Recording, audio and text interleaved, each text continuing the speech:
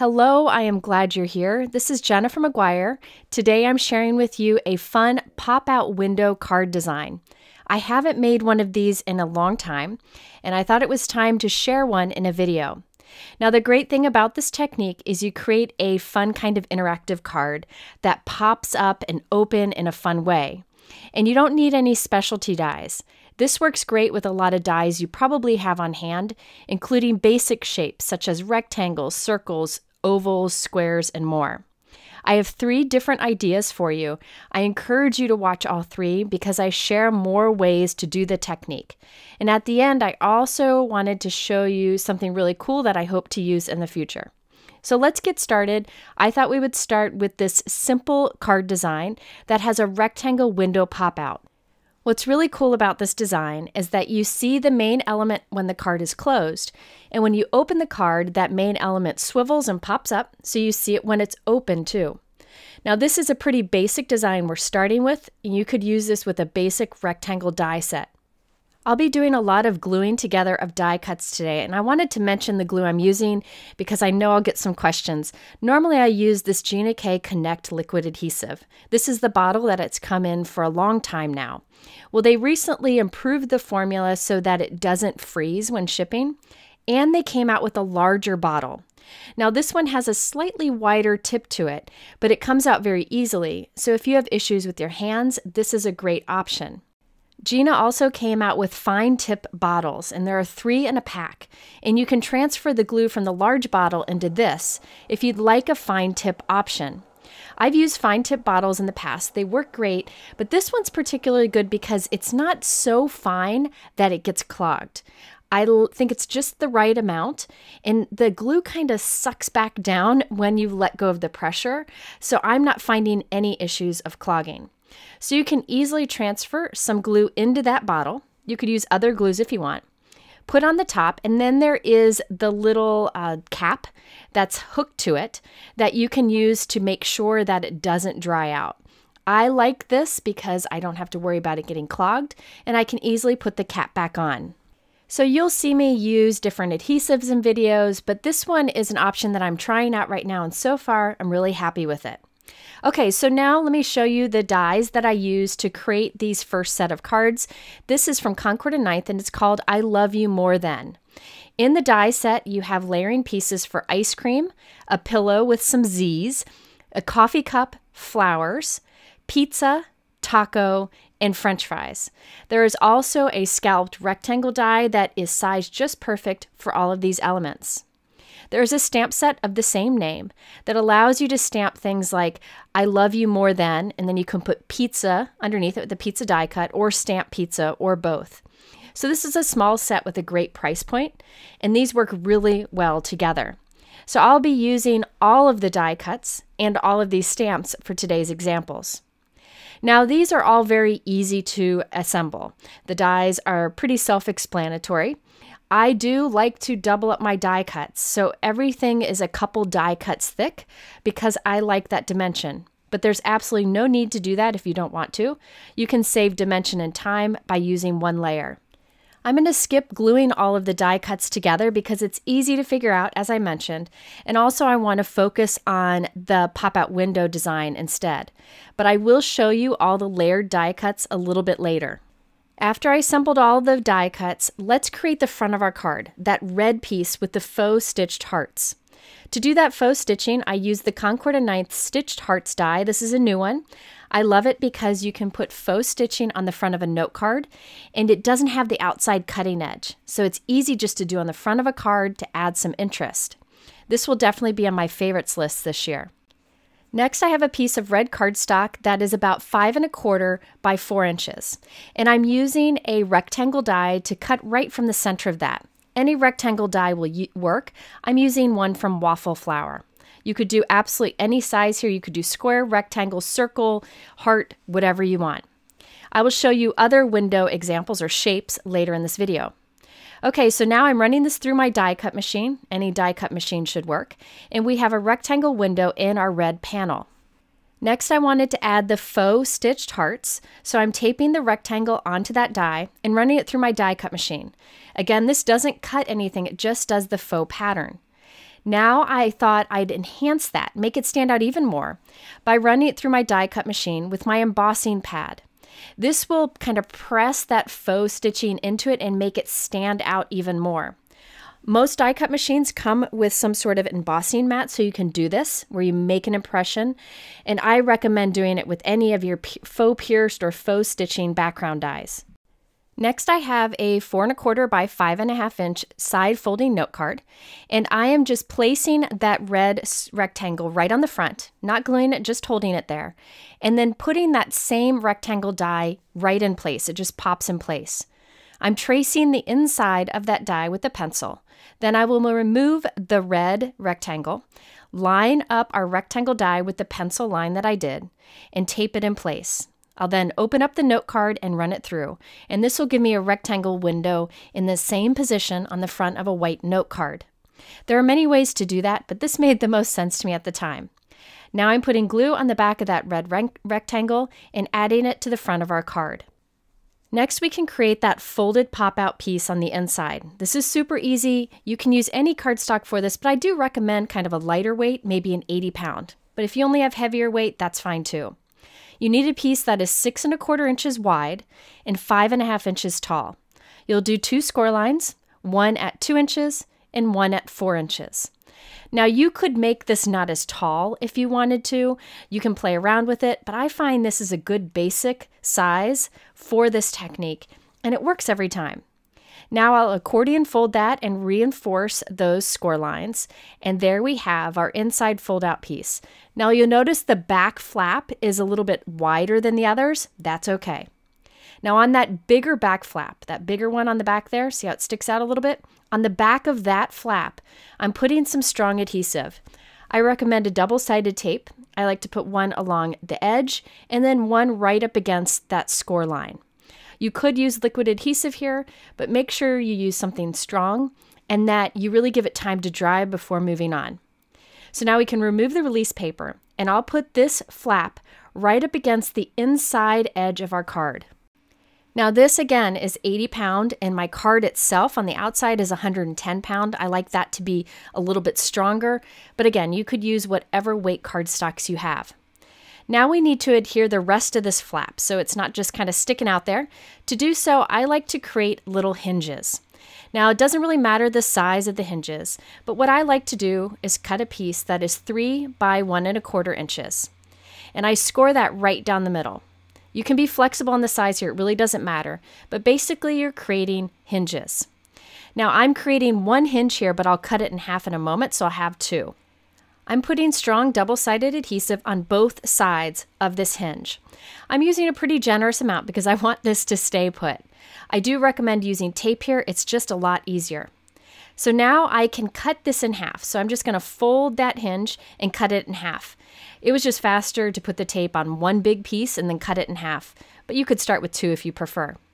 Okay, so I'll remove the release paper from one side of one of the hinges. I'll now take the flap on our card that's still hanging there. See that piece hanging there? I'm just going to fold it all the way over.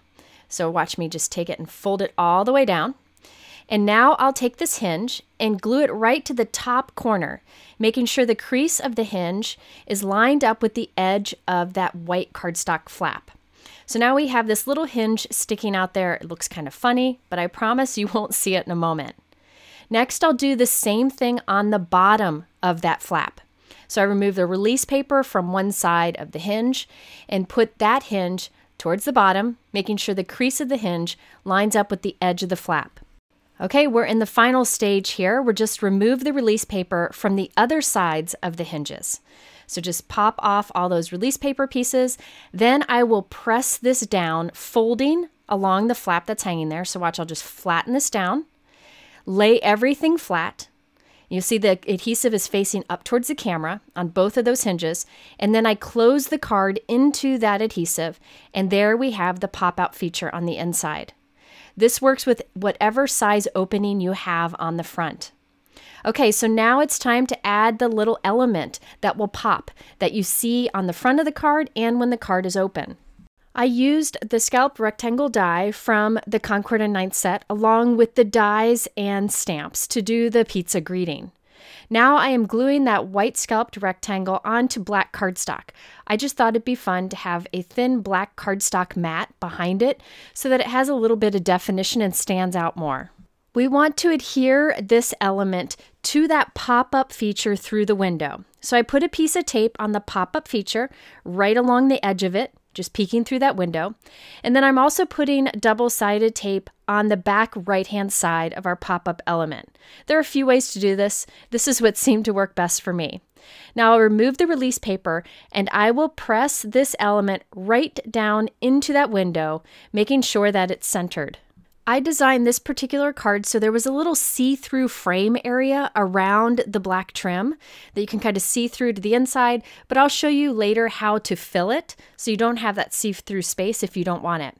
Here's a look at the completed card. There's not too much bulk to it, and when you open it, that front element pops up and kind of turns so you can see it when the card is closed or opened.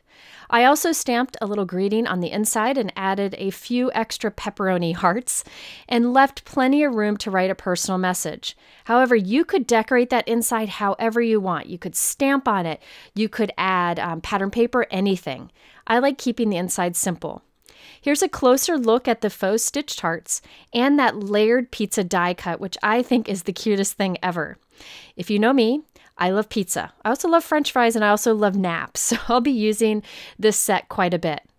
Now you can see there's that little opening again around that, so you can see the inside of the card. You don't have to have that there. You could have instead used that red piece we die cut out and have that be that element that pops up, which you'll see later in this video. But I thought having that little see-through area was kind of fun. I did the same card design for a taco version. Now you'll see some yellow and red in my taco lettuce. I created those little yellow and red bits using the sprinkles die cut that is included in the set for the top of your ice cream. So I used little sprinkles to add some color to the taco. Then I also made a third version of this card using the French fry die cuts because it's super cute and French fries are my absolute favorite thing. Now I do have my leftover panels that I'm going to save for different card design in the future. So we have I love you more than naps, I love you more than coffee, flowers, and ice cream. And you can see on the ice cream how there's the little sprinkles on top. That's what I used to add green peppers to my pizza and cheese and tomatoes to my tacos. So these were all really easy to put together, really fun, playful, great to send to a friend or to share with kiddos. My next two card designs use these balloons from Concord and 9th. It's a new die set called Up and Away. You get all the dies that you see here, which allows you to create a really large heart balloon, a large regular balloon, and then a smaller balloon. And then lots of elements to decorate those. There are also clouds, the words hey, little tiny elements that allow you to create little banners or flags hanging off the hot air balloons. Many ways you can use them. I'll use the smaller balloons on this card, and I'll use the big balloon on the next card. There's also the coordinating Up and Away stamp set, which really works well with it. You've got the sun that you can use with it, the big hugs there, and lots of sentiments that fit inside the heart die cut. I think this set alone would be great for a simple card. I thought I'd also show you, see that big hugs greeting? You can also get that style in a huge die. Look at this. It's the big hugs die. It comes with the words and then a shadow for it. And look how it fills a card so nicely. I'm not using that for today's example. However, I'll be using it in the future and it'll be on my favorites list. So I wanted to show that to you since it coordinates well with the products I am using. Let's start with this card. I'm going to show you the completed version of it first. You can see there's not too much bulk to it. It has an oval pop-up window. And I positioned die cuts on it so you can see them when the card is opened or closed, which really adds to that pop-up feel. I also added a bit more to the inside of this one to create a scene, but I did leave a little spot there to write my personal message. So the window on this one is an oval. Last time I did a rectangle. And this time I have die cuts hanging off that oval. Really easy to do and a great way to stretch the supplies you have. I assembled 3 different small balloons for this card. I did a peach, a pink, and a green. Now assembling these is very easy because all the dies are included in the set and I just die cut them and glued them together. There are lots of other accessory dies for this. The only one that I ended up using is the clouds for the background, but keep in mind there's a lot in there. Next, I'll create the front of the card. This is a pool colored panel that is 5.5 by 4.25, and I have a Hero Arts oval die that I'm placing right in the center. You could use a smaller die if you prefer. I wanted a big window so I had room for my balloons. I also created a side folding note card that ends up being 4.25 by 5.5 inches. By the way, this is Concord and 9th Aqua Sky cardstock, which is a beautiful color. Now I'm holding the oval frame on the front of our card, popping the oval die in place, and then tracing on the inside. I then can remove that frame from the front, tape the oval die right up against the pencil line, open up the card, and run it through my die cut machine. Now my oval is in the same place on both pieces. Next, we can create the pop-up feature for the inside. As before, I have a piece of cardstock that is 6.25 inches wide by 5.5 inches tall, and I'm scoring at 2 inches and 4 inches, exactly like we did before. I'll accordion fold along those score lines, and I end up with this Z piece where the back flap is a little bit wider than the others. On that bigger back flap, we'll put our strong double-sided adhesive. I'm using Lawn Fawn today, but you could use whatever you prefer. I don't recommend tape runner unless your tape runner is super strong. Now I'm taping that flap right up against the inside edge of the note card. Now we can create our hinges. I have a piece of cardstock that's 3 inches by about 1.25, maybe 1.5. It really doesn't matter. I folded it in half and I'm putting adhesive on both sides of the hinge. This hinge is much wider than I need, so I can cut it into smaller pieces. Again, it's easier to put the tape on the back of one piece and then cut it down than to put the tape on the back of each of the individual pieces. Now we can take the flap on the inside of the card, lay it flat, glue one hinge right up against the edge of the flap so the crease of the hinge is up against the edge of the flap. And we'll do one at the top and one at the bottom. This is exactly what we did before, just showing the process again. Now we can remove the release paper from the 2 hinges, and then I will fold the pop-up along that center fold line and close the card onto the exposed adhesive. So I'll lay the hinges down so the adhesive's facing up, close the card onto it, and there we have the pop-up window. Very easy to do. Again, you can do this with a variety of size window die cuts on the front. Before we did rectangle, now we're doing oval. I did use the faux stitched heart background die on our oval frame. So you can see that faux stitching on that bottom left piece there. And I'll just glue that right onto the front of the card. I do like doubling up the front of this card so it's stronger. It just really makes for a nice pop-up fold card. But you could do a single layer card as long as your cardstock is heavyweight, which I'll show you in my next example. But I do like to double it up here like I did on this one and our last one. Now the pop-up element on this card is an oval that I cut from white cardstock. I used the same oval die for my pop-up element as I did for the window. So this white oval will fit right inside of this window. I put adhesive on the flap inside of the window so I can remove that release paper and press the white oval onto it. You'll see it fits in like a puzzle piece. Before I left a little trim so you could see around it. This time I'm filling it completely. So it really doesn't matter as long as it's the same size or smaller. And there you can see how this card opens. Next, I added my balloons. I decided to put the pink balloon so it's attached to the white oval only. That way when the card opens, this one will move along with it. Just always test your folding. Make sure that whatever you glue down will still let you open the card. So I'm gluing this peach one just to the blue frame only. I'm going to open it and make sure it's okay. Yes, it just swings through there. So this is only glued to the blue frame. So when you open it, you'll see the other side of the balloon there. So I die cut another peach balloon and assembled it, and I'm gluing it to the inside. So it looks pretty when the card is open or when the card is closed. It is really fun to create a scene on this card that changes when the card is open and closed. Really fun to do, and you could change this up in so many ways. Now I did add white heat embossed sentiments to die cut hearts to each of the balloons, and those are from this coordinating stamp set. I also used the cloud dies to create white clouds that I glued in various places on the card. I created holographic heart little accents to glue here and there, and those were actually created using the pizza element. Remember the pepperonis that were heart shape? I created little holographic hearts with that die to scatter on the background. So sometimes I add gems, sometimes I like to create my own holographic small die cuts because they sparkle great and have less bulk to them. On the completed card, you can see those holographic hearts and how they catch the light nicely. And this card, when you open it up, you see the two balloons from the front, and I added a green balloon over there on the right. There's room in the center there to write a personal message. So you could create whatever you want on the inside, and you could stamp any additional greetings if you want to. I really like this die set and the last one because you can really easily assemble dimensional die cuts. I enjoy that process. If you prefer stamping, you could do stamped and die cut images here, or stamp something and cut it out and use that for the pop-up elements. So the sky is really the limit with this technique. You just need some sort of die to create a window on the front. That's the trick of this, and it doesn't require anything special. Okay, my last card actually has a shaped window on the front. So before I used oval and rectangle, this time I used the hot air balloon to create the window for the pop-out feature. Now this uses the same dies that I used on my last example, just a different style.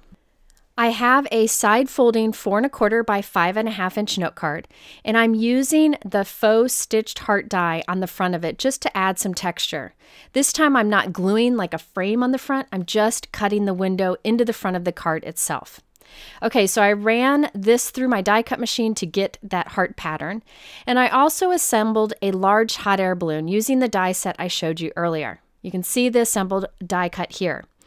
Now I'm taking the large hot air balloon die and creating a window in the front of the card. I want my hot air balloon to be right about there, so I'm placing the die in the same place. I'll make sure it's all lined up centered. I'll tape it down and then run it through my die cut machine to create the window itself. Now this will only be the balloon portion. After we run this through, we'll have to cut the basket portion too.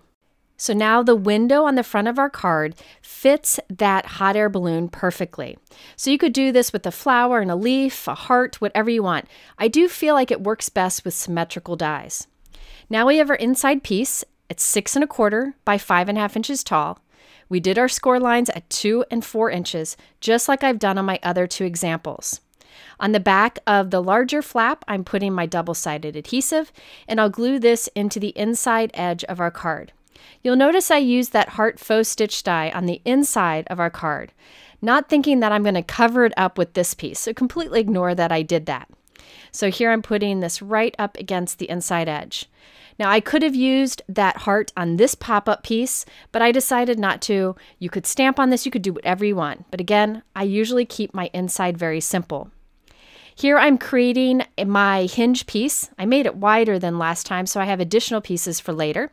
But I have 2 hinges here. Again, you can see it doesn't matter what size, but I'm gluing one against the back of the flap up at the top, and then once on the back of the flap at the bottom, just like we did before. I'll fold the flap down, remove the release paper, and then press the front of the card down onto that exposed adhesive. So here we'll press the flap down so the exposed adhesive is facing up towards the camera, and then we'll close the card onto it. This is the easiest way to do this feature, and it works with whatever shape you're using there on the front. I'm putting adhesive on the back of my die cut, but only on the right-hand side, so that I can glue it right into the window onto the flap that's on the inside, and I'll hold that there while it dries. You could use double-sided adhesive if you don't want to wait for it to dry, but with liquid adhesive, you'll want to hold it there. Now I'm adding some balloon die cuts here and there, but making sure that I'm not hindering the balloon from moving as the card opens. I also added some holographic hearts here and there on the front, and I die cut the sentiment "Hey" from black cardstock, and that's included in the balloon die set. On the inside, I added some more cloud die cuts, holographic heart die cuts, and a small black sentiment. I'll show you what that's from in a moment. You can see how this opens just like the others, but this time we have a shaped die. The balloon lines up great with the balloon die cut that we have that moves as you open the card. Here's a closer look at all the faux stitching on it, which I just love that detail, and those holographic hearts which catch the light. The stamp sentiment on the inside that says, "Have the loveliest day," is from this new Concord and Ninth background stamp. This is a Turnabout stamp called Sweethearts. So this allows you to create a colorful background, but there are also great little sentiments included in it. Now this is how the Turnabout works. You stamp it once in one color, rotate it and stamp it in another color, and do that 4 times to create a colorful background. I've used Turnabouts many times in videos. I will link to an example up here on the top right if you want to see one in action. I didn't actually use the Turnabout today, but I did use that little sentiment. Before we go, I wanted to show you another new die set from Concord and Ninth that I think is brilliant. Lila requested that I wait to use this with her, so I didn't use it in today's video, but it's called the Happy Heart Box Die Set. If you like making little boxes and such with your crafty supplies, check out these cute boxes you can make with that die set. They're heart-shaped and you can put little gifts or candies or whatever inside. Concord and Ninth said I could share this image. I will link to their website where you can watch a video on how easy it is to assemble them with this die. So stay tuned. Lila and I will be using this, and I'll probably show the results over on Instagram, so you can check that out. All right, I hope you give this idea of using your dies to create pop-out window cards a try. It's a great way to get new looks and create a card that is unique. If you're interested in the supplies that I featured, I always link it below in my YouTube description. And also go over to my blog because you can bookmark these cards or this video so you can refer back to it in the future. I thank you for spending this time with me. In the end here, I have a couple other related videos for you. We'll see you again soon in another video. Take care and stay healthy.